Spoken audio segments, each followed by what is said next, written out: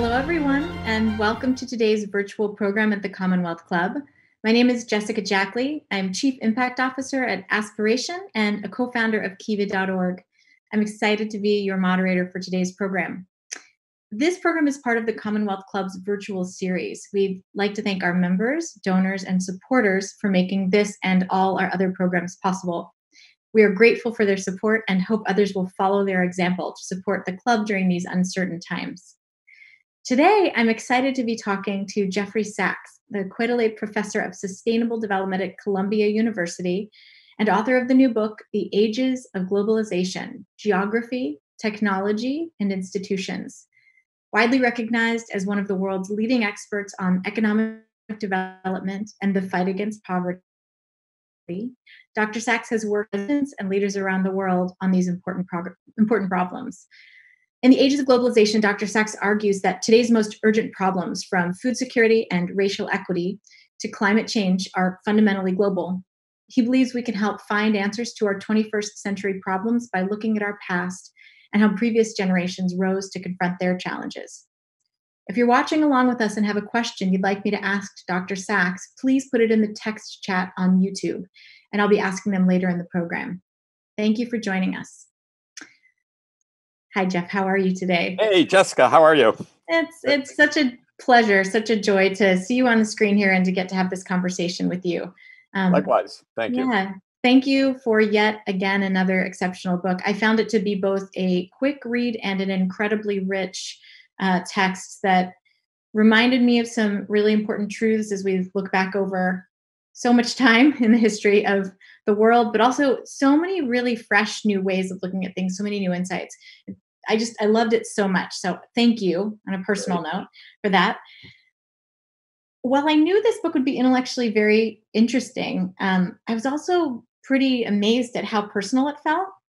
And not just because now I know to work a little harder on my victory garden and maybe to go get a horse, but the things that we're dealing with today, right now, this strange moment in history, I mean, insight after insight felt relevant. So I want to go way back to the beginning, although I'm very excited to fast forward up to the moment that we're in right now, because I think there's so much that each listener, each watcher today can learn. Let's go way back. You open the book by saying humanity has always been globalized.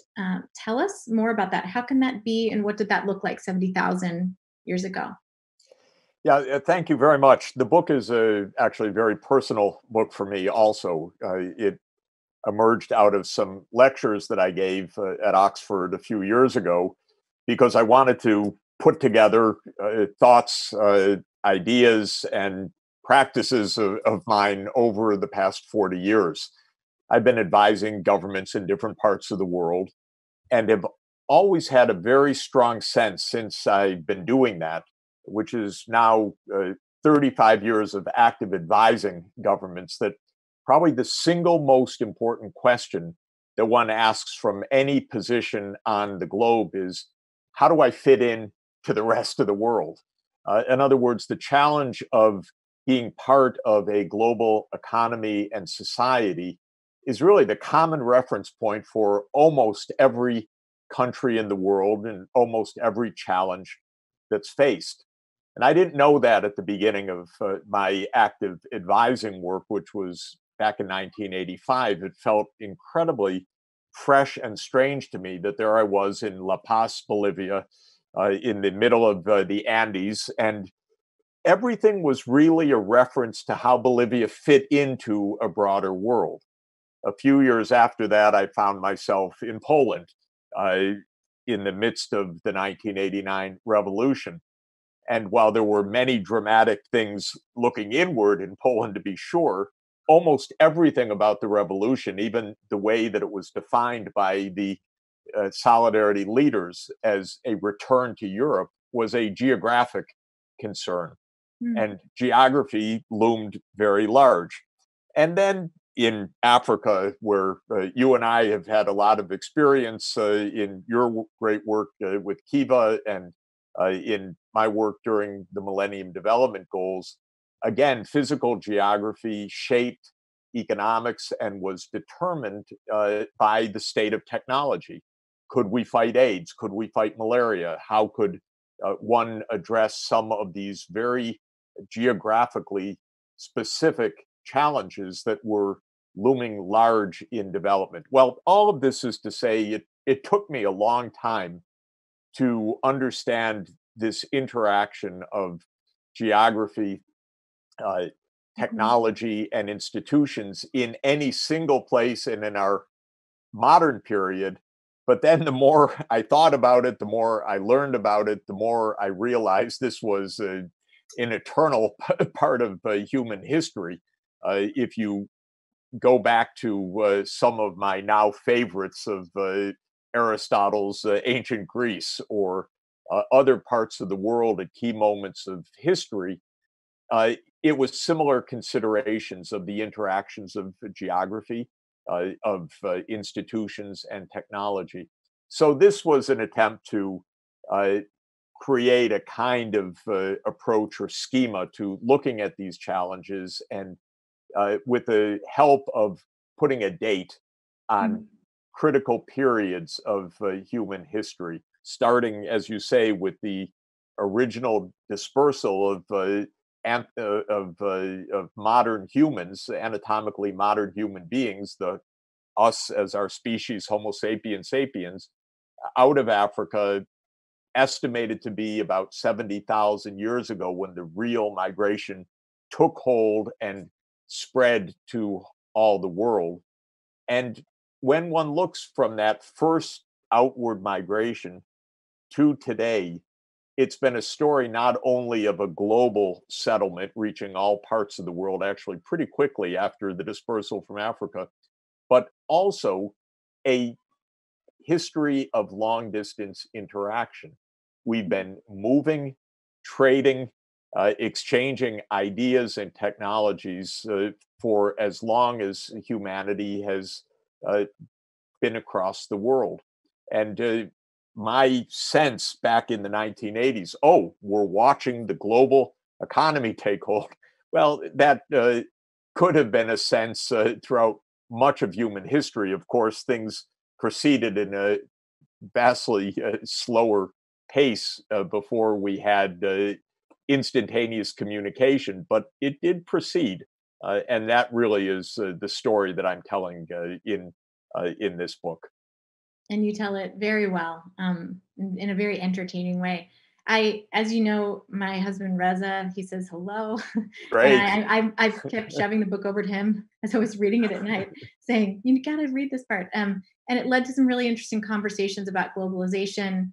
In particular, he pointed out a quote that I had remembered reading in one of his books before, but there's a definition of globalization, Roland Robertson's view, as quote, a concept that refers both to the compression of the world and to the intensification of a consciousness of the world as a whole. Just to kind of start with a pretty light, maybe fun question, at least for me, I was thinking, if it's about perspective and mindset as much as it is about logistics and actual reality of moving things and people around and being intertwined politically, being more connected technologically, I wonder if you think, I'm sorry, I'm going to turn off my notifications. I'm a little newer at this particular computer.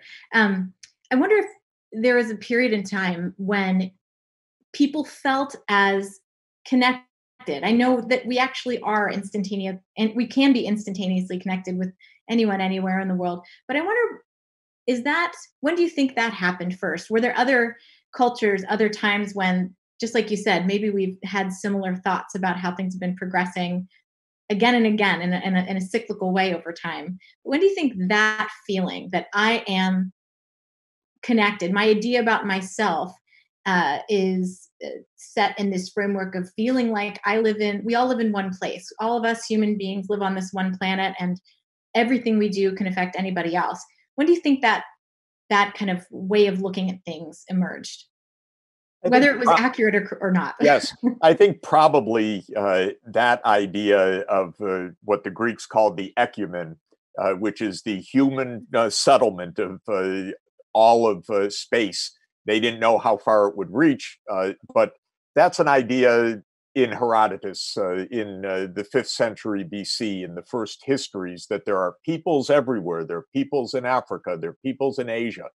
There's us. Of course, the Herodotus is an amazing amalgamation of remarkable first history, and also of a lot of the fantasies, the stories, the legends that were told, because so little was known about even 1,000 or 2,000 miles away.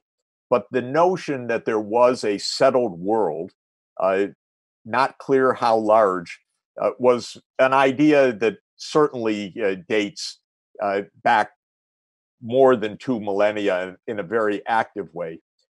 Long distance trade is a reality, of course, by the time of the Roman Empire, trading with China, not quite understanding what's on the other side, but histories of emissaries traveling very long distances, far before Marco Polo made his way to Cathay. We know that there were ideas about an interconnected world. There were not sharp, clear understandings of that world. But I think the next phenomenal breakthrough, of course, came with what Adam Smith called the 2 most significant events in the history of mankind. And I quote that part of Adam Smith's writing from The Wealth of Nations here, because it's such a striking, remarkable excerpt of his writing. But for him, the 2 most significant events in human history is Columbus's voyage to the Americas in 1492 and Vasco da Gama circling the Cape of Good Hope and making his way to Asia, linking Europe with seaborne navigation and then trade at the end of the 15th century. This was completely mind-blowing. This sense that, first of all, there was a new world that was not in the Bible. How can that be? We thought we knew the whole world. We thought we understood the world, and suddenly there's a whole new world of exploration. That shock alone may have been the most dramatic opening of the human imagination for ages when that happened. It triggered one after another revolutions of thought in science, in humanities, in religion, in philosophy. It was shocking, but that was the time, I think, that there was the sense of the world that we know now as really being an interconnected world. And within a couple of decades of those voyages, basically every aspect of thinking went wild. I'm deeply attracted to the decade 500 years ago now, that the decade of the 1510s and the 1520s, completely revolutionary. It was my favorite painting, which is Raphael's School of Athens, painted in his stanzas in the Vatican, and Thomas More's Utopia, showing the idea of a new world opening up. Erasmus showing the new humanism, and Martin Luther posting his 95 Theses on the cathedral door in Wittenberg. Add to that Machiavelli writing at the same time, and the first manuscripts of Copernicus's heliocentric theory of the world.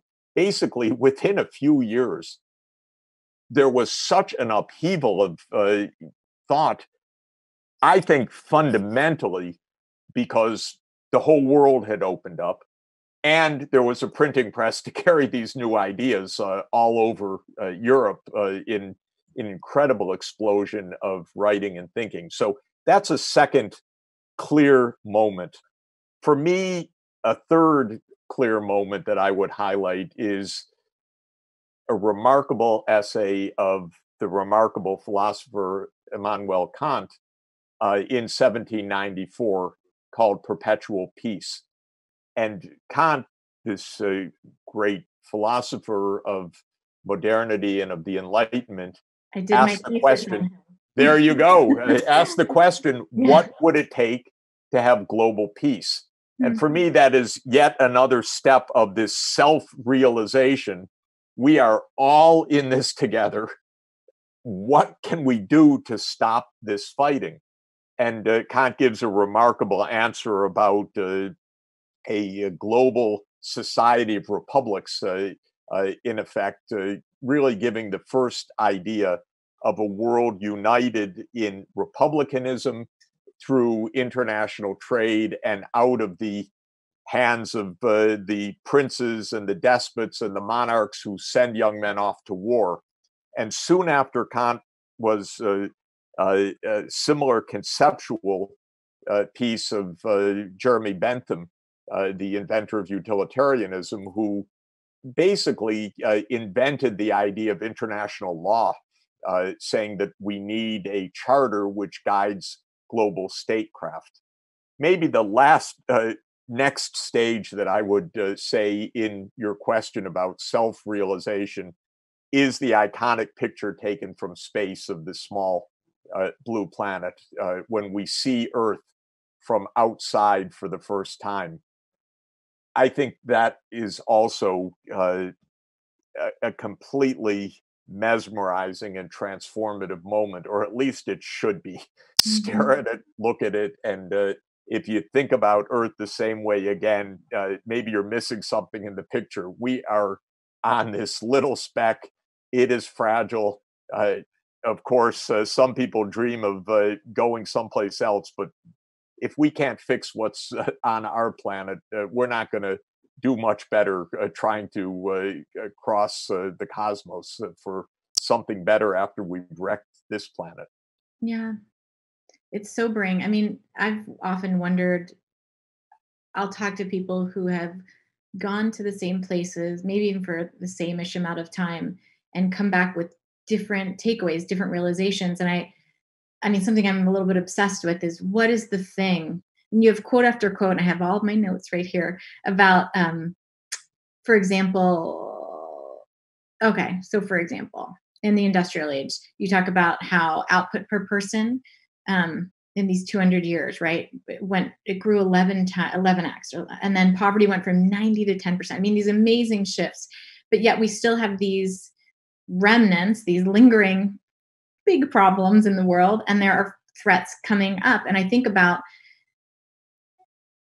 if only everyone thought this one thought, or knew this piece of information, or saw that beautiful picture of the earth, or what would it look like? And I guess kind of paired with this, I'm not asking you to, what's the answer, what's the big sweeping answer there, although maybe I'll get to it later. But I guess I've been thinking a lot as I've read. You talk about human activity and output, and you could talk about output in this, and of course this is what economists do, right? You talk about it in this one general way: output, Yes. stuff we do. Exactly. And I think, is all output created equal? Of course it's not. Isn't some output counterproductive in the end? In other words, doesn't it matter greatly what that action is, that product, that service, whatever the output is, right? Whatever value we're creating. I learned in business school that value really usually means one thing, or traditionally has, which is a bummer. Trying to work on redefining that.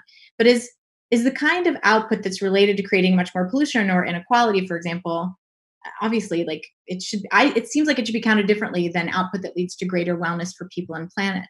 Can you talk to me just a little bit about that? A little bit about how we think about what we measure, how we measure it, what's worth measuring. I know these are big questions, but I want to ask you all the big Absolutely. questions, the big kind of cheesy, what's it all mean questions. Right. So I see the numbers and I understand, but I wonder what will allow people to, what will allow all of us to sort of continue to evolve and wake up to these bigger truths and to the opportunity that we have. when I look at the dates of these ages of globalization, uh, after this first dispersal, the next fundamental change of human life is sedentary life as farmers, the Neolithic revolution, the birth of agriculture about 10,000 years ago.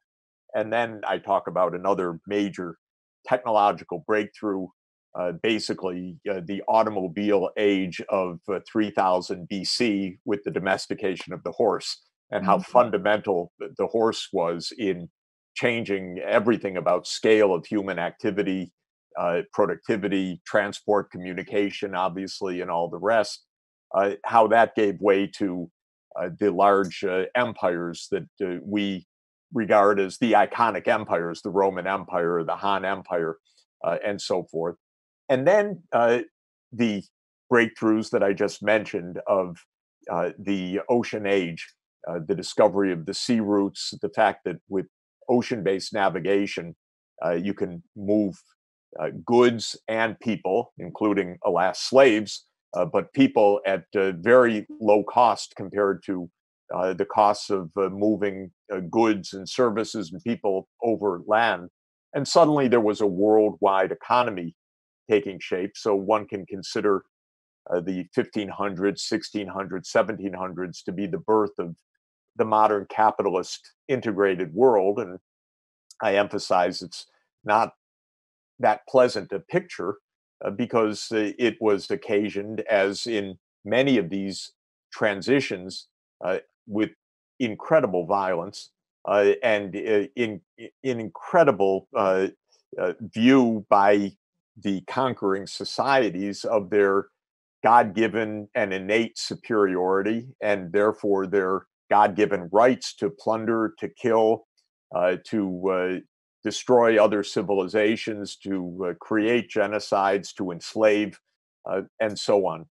Uh, the period you're referring to is the sixth of the seven ages of globalization. It's the birth of the industrial age, which, even more than the other periods, is really the remarkable fruits of one huge breakthrough, and that is the steam engine, which suddenly enabled humanity to mobilize energy, and specifically fossil fuel energy, coal, oil, and natural gas, on a scale that was simply, literally in every way beyond imagining and beyond possibilities beforehand. So economic historians distinguish between the organic economy, which is basically what we can make with our hands or with animal power, and with wind in sails and wind in mills and water in water mills. But that adds a little bit. It doesn't change that much. And what could be done in the steam age, which then became the age of the internal combustion engine and the age of the gas turbine.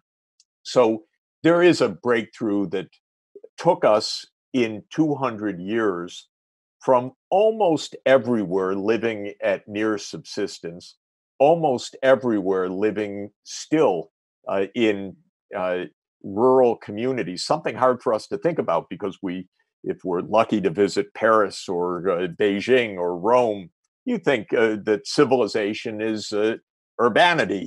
It's great cities and great cities of the past. But in fact, only 10% or much fewer or much less of the world population lived in cities up until the industrial age. And countries that urbanized early, like the Netherlands and the UK, were extraordinary outliers. And in fact, the UK got to industrialization first also made that little island of Britain take over the world because it got to industrial scale power ahead of its near rivals, in fact.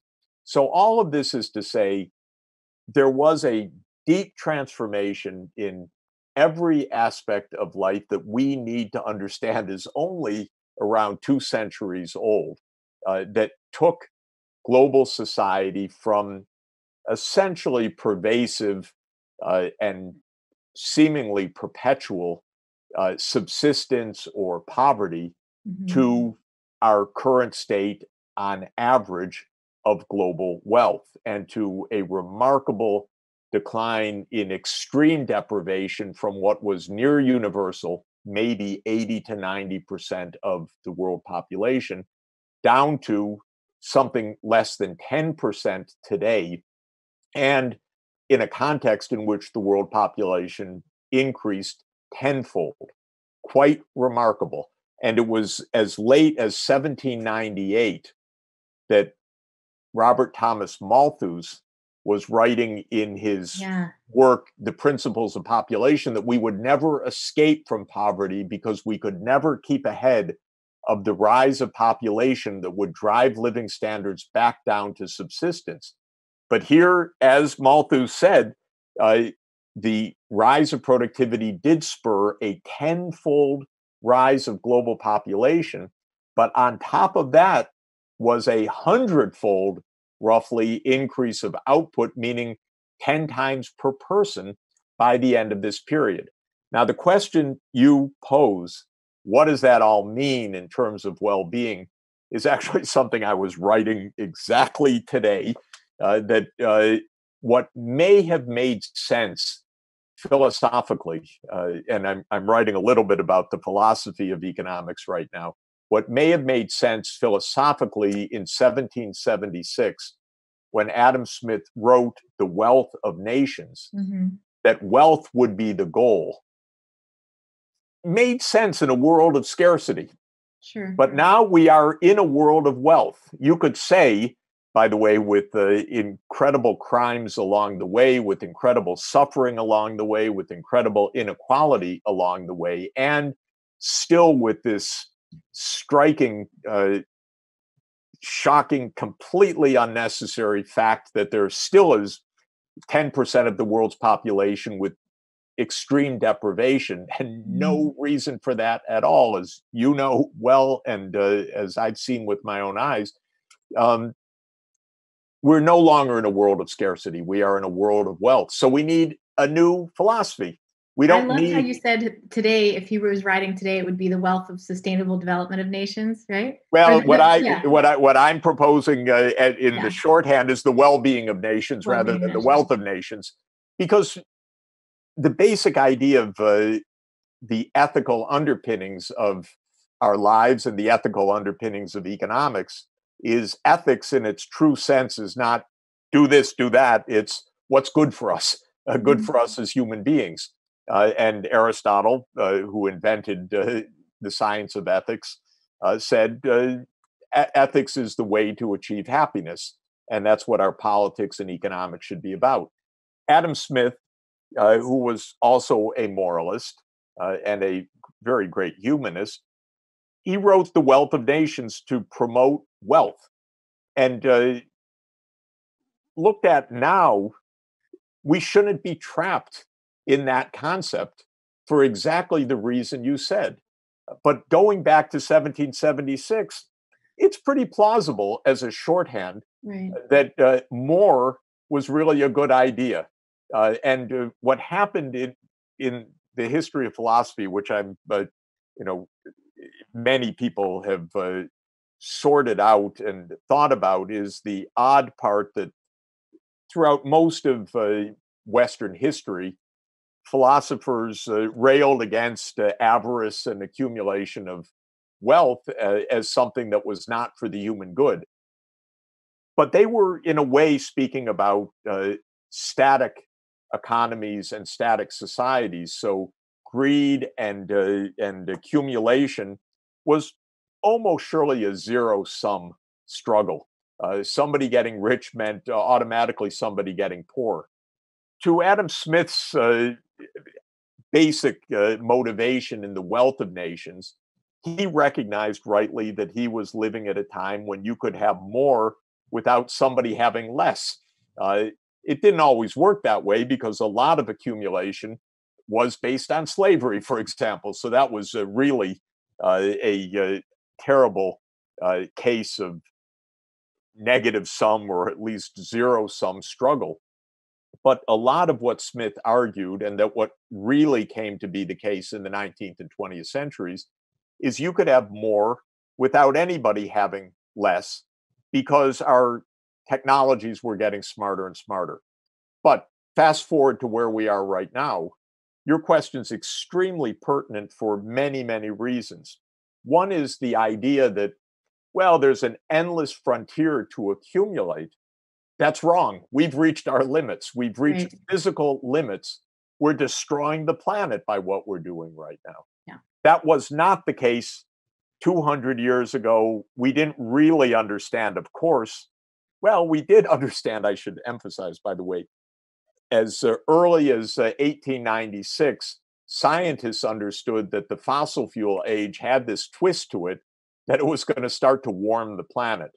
They didn't Yeah. necessarily realize in that first inkling that this was going to be a huge danger, but already we've known for decades that's a kind of planetary boundary, that more is not good. We just have bad accounting right now. We think we're getting wealthy, we're actually destroying the planet. So that's one part. But the second part is, maybe in a way, I don't want to overdo it, but you could justify avarice and greed if it leads to accumulation that adds to a bigger pie that eases this uh, scarcity that humanity has suffered for so long. But today, uh, it's clearly not the case that it's absolutely vital for the United States to add the next percent of GDP. That's absurd. We have so much wealth. I mean, by the way, even unimaginable amounts of individual wealth. Uh, and we have the ability to solve our problems of deprivation. It's actually, in a way, our ethos, which is blocking us more than anything right now, Yes. because our ethos of uh, rugged individualism or get what you can, which may have made sense in the age of accumulation of wealth, is highly detrimental now, when our problem is not wealth. Our problem is social connectedness. Our problem is ability to Yeah. cooperate with each other, the need for trust with each other. Our society, sad to say, in the United States, is falling apart. And one of the reasons it's falling apart actually is that our ethics right now are really for a different era. We need, and one of the things I'm arguing is we need to go back to Aristotle, to Jesus's teachings, to other uh, uh, ancient wisdom ethics, because they were about social connectedness. They were about justice. They Yeah. were about deeper meaning than wealth. Maybe, again, just to beat it dead, you could excuse the focus on wealth accumulation if you are able thereby to escape from poverty. But we long ago escaped from poverty. Really, our challenge of a good life is something very different. And the fact that the United States simply cannot solve any major problem right now. We can't stop a pandemic. We can't face our profound social inequalities in an honest way. We can't make a budget that is decent for the common good.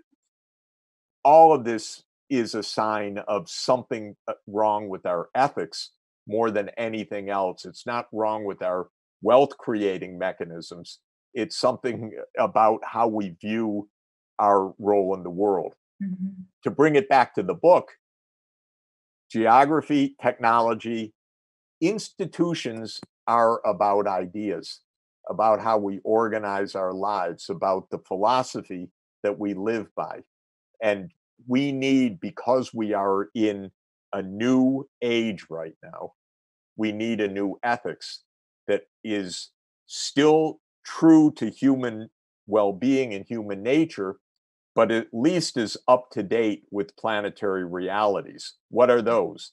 That we're global, that we're interconnected, that it doesn't, that we are not the be all and end all of the planet, one country, one race, one anything. We are 7.8 billion people really packed together tightly now. And wealth accumulation is not our major struggle by far.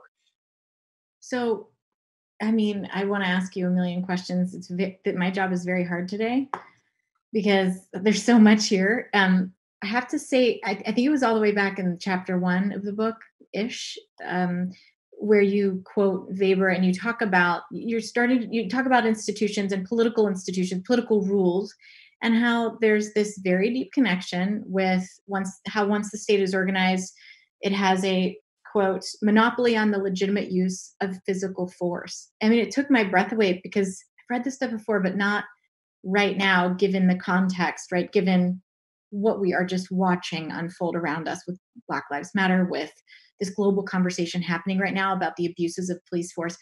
So a theme that I love that you bring up again and again in the book, and that you're talking about a little bit now, is look back to go forward, right? To be able to know what to do next and how to solve some of our problems. So in it can be Mike, you can take your pick here, but part of me wants to ask on this particular issue, right? Was there a time in which you think force, power, and the connection that it has uh, with the formation, the organization of a state, right? Of a community, if I can be that touchy feely about it. Yeah. Are there other times that you think of that you think it was done better then? Here's how we could do it better now, looking to that example. Kind of one Right. way I want to ask about it. But in general, if you want to make it a broader theme, go for it. This is your show. As you think about the ethics that are so lacking today, I know given you can't just go pull what worked at one period in time and recycle it and use it again now, but where can we look for inspiration? What can we borrow? What can we adapt? When did it work best? Do you think? When were the ethics in line with the reality of the world in which people were living? If When ever. when Weber talks about the state as the place of the monopoly of the legitimate monopoly of force, he's not really saying that the state has uh, the right to use force or that the state is based on force, but he is saying that the state should not face competition for legitimate force, and it's really a claim about what can make for a peaceful society. Now, in what context could the state be the locus of legitimate force or power, and things work out well for the people in that society? Yeah. That question is the age-old question of politics, and probably the best answer to it, just like the best answer to ethics, was given in the first book of political science ever written by Aristotle in the Politics. And that was 2,300 years ago, roughly. What I love about Aristotle's view of politics is that he says it's self evident that what is politics? Politics is about the action of the community for the good of the people in the community. The Greek idea of the good is eudaimonia, and the idea of politics is to organize the polis, the city-state of Aristotle's time, for the eudaimonia of the people. What a wonderful idea! And how far it is from our idea of politics right now. Yeah. Our idea of politics is much closer to Machiavelli's idea, written in, I think, first manuscript form in 1514, that 500 years ago that I mentioned as being such a dramatic time. Machiavelli, by the way, was deeply steeped in classical philosophy and was a wonderful historian and scholar. But he wrote what we know of as a very cynical handbook that views politics as power. Politics is a game, it's a game of power. And the prince should do what the prince needs to do to hold on to power. It's a very bleak picture. And it is unfortunately a closer picture to American politics right now than Aristotle's vision of politics as being the way that a political community pursues the common good and pursues happiness. So what Machiavelli gave us was something rather dark. Now, interestingly, of course, our roots of political thinking follow the British line of thinking. And Hobbes, in writing in the midst of the English civil wars of the middle of the 17th century, has the idea that what human beings need is kind of a Weberian monopoly of power, which Hobbes calls the Leviathan. He was writing at a time of civil war, and for him, absolutely the highest aspiration was not happiness. In fact, he didn't really believe in happiness. He believed that people were insatiably pursuing fame and insatiably pursuing wealth, so they couldn't have any happiness. They were inevitably colliding with each other. And Hobbes said, in a state of nature, they'd kill each other. Life would be short and brutish. So Hobbes said the only way to stop people from doing damage to each other was to have an all-powerful state. Now, the point I like to emphasize is that Aristotle had a much brighter picture of human beings.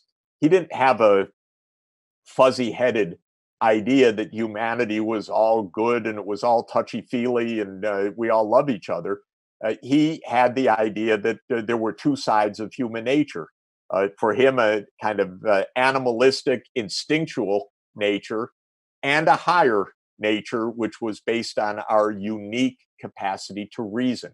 So Aristotle said that humankind's highest calling was cultivation of reason, that as a reasoning being, that was our telos, that was our purpose.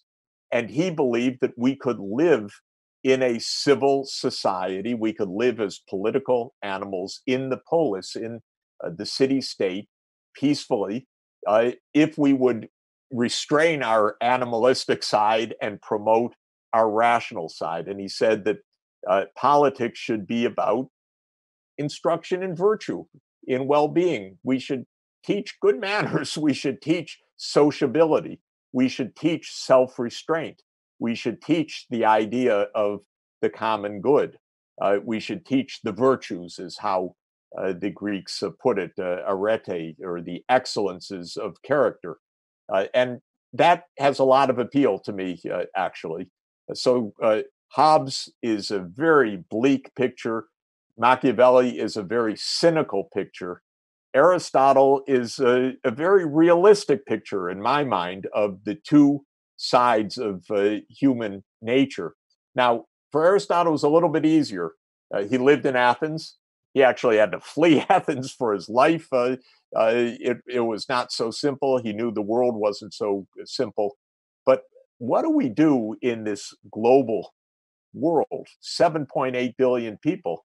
And humanity is not touchy-feely that we all love each other. It is nice to think, but it's not so easy to realize, even within our communities, much less across the world. Mm-hmm. So I think part of our really big practical challenge is, can we find a common ethical base for pursuing the common good that overcomes what is, I believe, an instinctive, even evolutionarily built in us versus them mentality that contributes to our instinctive nature, good for me, not for them. Mm-hmm. And that I regard as so much of our problem, and where rationality should overcome instinct in this way. We're pretty deeply, I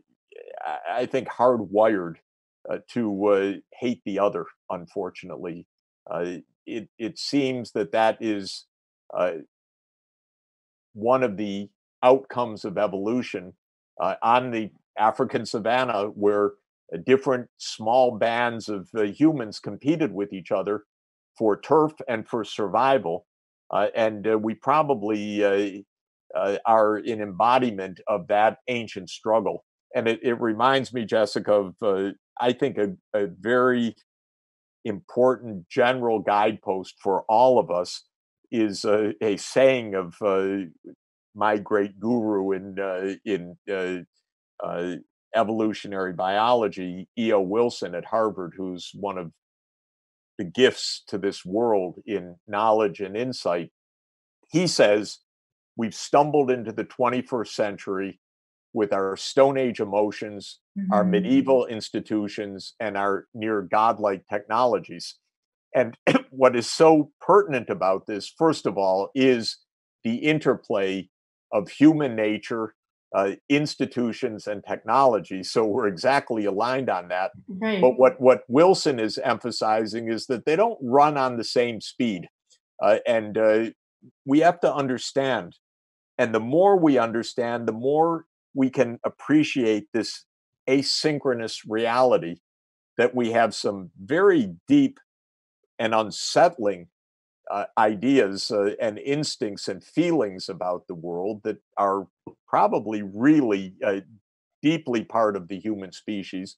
We have institutions like our Constitution, which was made in 1789, absolutely brilliant then, but I wouldn't start with a lot of it now. If we were doing it over again, it has led to certain pretty deep-seated problems in our country. And technology is racing ahead at the rate of Moore's law, doubling every year or two. Our human nature is not doubling every year or two in understanding. Our institutions are not keeping up. And yet we're now in the digital age. I mean, that quote, it's like you couldn't have designed it better to line up. I loved the several quotes throughout the book of E.O. Wilson. I would like, since we're a little over halfway through, I would like to look at some of the audience questions, but Right. selfishly, I'm going to reserve the right to kind of weave one little part of my own question into it as well. When you talk about just now, we can't go start over and rewrite the Constitution, but if we would today, what would it look like? How would it be different? Knowing what we know, being who we are today. So I'm telling you again and again, I was nodding along, relating to so much in the book, including like weird stuff I didn't anticipate relating to. Like, for example, way back in the way back Paleolithic age, talking about clans and these small foraging bands, I guess I should say, of 20 to 30 members. I'm thinking, that's like the size of my quarantine pot almost. There you are. and I was thinking, like, what can I learn? What can I learn from how they did things? What was working, what wasn't? I feel like in a lot of ways, this strange moment with COVID is allowing us to, in a very personal way, all of us take a breath and sort of rebuild, kind of the way that we interact with the world, right? So with that, my selfish sort of thread in this next question, one of our audience members is saying diseases and pandemics have shaped history. Of course, smallpox, bubonic plague, et cetera. And you go through a lot of those. How do you think the COVID pandemic right now will reshape or could reshape the future? Yeah, we are being reminded of all sorts of things. Before I get to COVID, I actually wanted to just encourage all of us to think about that question. What would we do in political design? Because I think it's actually a very interesting question. I just wanted to mention a couple of thoughts about that and then turn to the pandemic. I would definitely not have a president. This is the starting point. We do not need this single executive, especially in the United States, that combines two roles that almost in every other decent place right now is separated, which is head of state and head of government. In almost all countries now, in constitutional dispensations, there's either a monarch who is a constitutional monarch that is the head of state, Queen Elizabeth, or the King and Queen of Sweden, and so forth. And they embody a national pride, a national history, and don't get involved in day-to-day politics. the head of government runs the executive branch and is typically in constitutional monarchies the prime minister now. So it's an executive that is beholden to a parliament and can lose a vote of confidence, which would be a really nice thing if we had that, because who could have confidence in the nut that we have as president right now? Nobody should. So in our country, they had the model of the king, King George. They didn't want a king, although there was some flirtation with the king among some of the more monarchically oriented of the founding fathers. But they needed an executive, so they created the president as both the head of state and head of government. It's too much. It's too powerful. And as the U.S. became an empire and became a globe-straddling military superpower, we invested far too much power in one person. And thanks God, most of the time, the people in that position were somewhat normal or close to normal or even normal and sometimes gifted. But now we have really, in my view, a clinical case as president, and it's extraordinarily dangerous. How does he govern? He governs by executive decree almost entirely. And it's one, and what we're learning, I didn't really appreciate it, how many times the word emergency or national security appears throughout our national legislation, giving the president extraordinary powers in what are supposed to be extraordinary circumstances. But if you have an autocrat like Trump, who sees everything as an emergency or claims everything to be an emergency, you grab power in an unbelievable way. So this man is able single-handedly to do absolutely horrible things. And you have to remind yourself every now and then, hey, we're supposed to be a democracy. And the only thing that holds Trump back, practically speaking, right now, are the courts on occasion, but not systematically enough, especially since he's appointed 200 judges that are going to have a very, very typically pro-executive power outlook. So this is where I would start. But I'd also like to raise another idea, because I hope that people listening online will take it forward better. In 1789, not everyone, of course, could go to Washington. So we had the idea of republicanism, of representative government, partly out of a normative thought that representatives would be specialists trained in politics, trained in legislation, and out of the practical point that somebody had to decide. And in a country spread out along the Atlantic seaboard, it couldn't be the self-governance of Swiss cantons. We were larger than that already back in 1789. It would have to be representatives taking a long journey to a single location to do the business of the nation, and that became Washington. Well, now we easily interact. I really kind of wonder about the role of Congress also. So I'd like to get rid of the presidency. I wonder what we really need representatives for exactly. Now, the argument against direct democracy is about its potentially radical and dangerous nature, swings of whim, and so forth. So arguments against direct democracy date back to before Aristotle's time, actually, and were already discussed by Aristotle at length. And the idea of government by the demos was the people was already a charged idea. So I don't necessarily mean the downsides, but I wonder what could we do through truly online group activities why should legislation be written in the middle of the night by corporate lobbyists rather than being posted and worked on like a Wikipedia page, which is actually, on average, a remarkably good uh, source of information.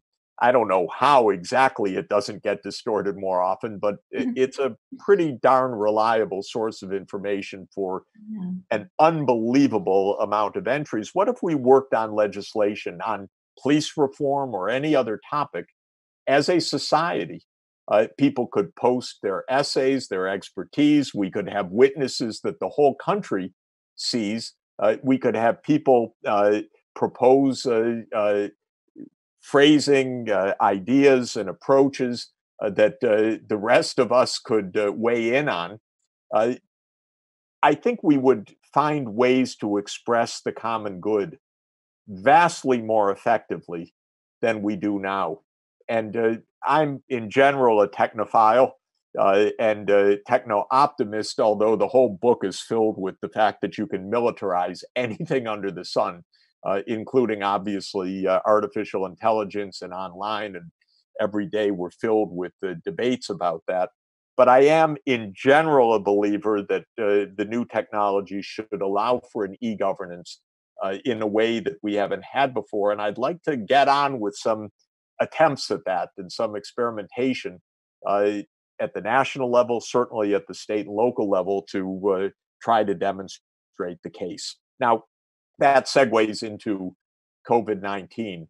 Uh, First, we don't know how long this disease is going to last and how uh, deeply it is going to disrupt societies for two reasons. If one of the 100 or so vaccines that's under development now really proves to be highly effective, that will truncate the pandemic. And let's hope that that's the case. Uh, I would say the most optimistic views about that are hype rather than reality, that within a couple of months, you could immunize billions of people. We would never know the safety of what we're doing on such an approach, and it would be a reckless rush to do something like that. So it's going to take time. But what it could also prove to be the case, as it has been with HIV, that we had a Secretary of Health and Human Services in 1983, Margaret Heckler, who said, we're going to have a vaccine by the fall. And that was 37 years ago, and we don't have a vaccine in sight. So we don't even know whether there will ever be a vaccine, much less what's claimed and hyped in 2021. Now, saying that, there's a lot about the virus we don't know, and we're not controlling it also. And American society is proving to be pretty damn obstreperous and difficult. And we even politicize face masks. Are you kidding? What is wrong with this country that face masks became a left right issue? It's, of course, in large part because we have excuse me for saying it, but I believe a psychopath as president who has basically created as much hate and division as he possibly can as his mode of behavior and mode of governing. But we're a very difficult country right now that we can't even physically distance, wear a face mask, and keep this under control. And it's become a matter of fundamental rights, as if people have a fundamental right to cough on someone or to spread a virus. And people are apparently not much aware that the face mask is first and foremost a protection to other people, not even to yourself. So it's just good etiquette.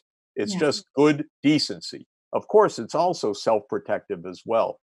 Now, what I'm seeing, watching the data as others are, so many countries in the world are absolutely not controlling this virus.